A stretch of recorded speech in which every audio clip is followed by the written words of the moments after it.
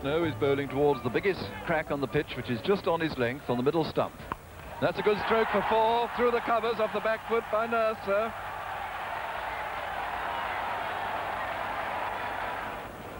Nurse to face Snow with Tipner's back at short leg.